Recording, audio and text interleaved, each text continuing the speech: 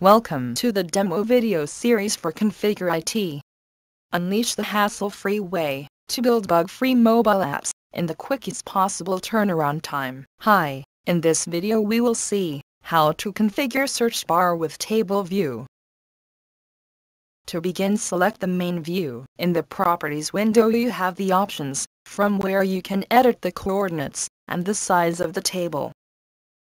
Under the control list, drag and drop search bar tool on the main view. Again, in the Properties action window, under the Objects section, select Object Parent ID. Here in this case we will select Table View, which will display the output in the table view, and click Save. The next thing here is to select the parameter output key.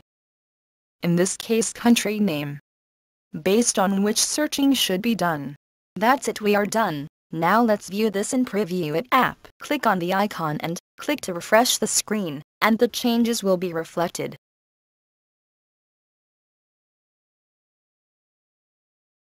Now in the search bar, type the country name you want to search for, and you can see the results.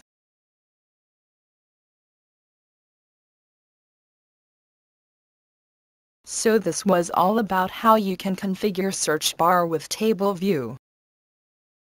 For more information, visit our help center.